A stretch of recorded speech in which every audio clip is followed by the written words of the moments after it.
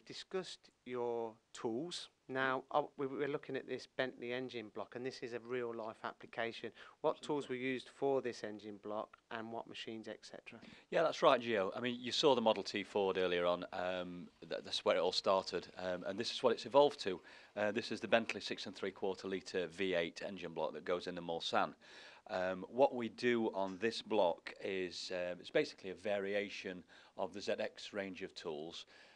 So we have a tool here that goes in through the crank bore and thrusts on the face of the bore and converts radial movement into axial cutter feed, and it machines the thrust face on the inside of the on the face of the crank bore. And for layman terms, basically you're putting internal grooves into this, and you're also doing intermittent cutting and in different materials. Yeah, that's right. It's an intermittent cut, and it's also bimetal, as you say. It's aluminium block and a steel cap.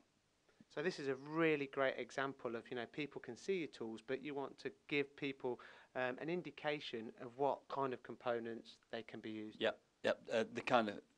The elite components or the elite customers that we're dealing with. This was manufactured by Grainger and Worrall, and it was with kind permission of Grainger and Worrall that we have this in our reception area.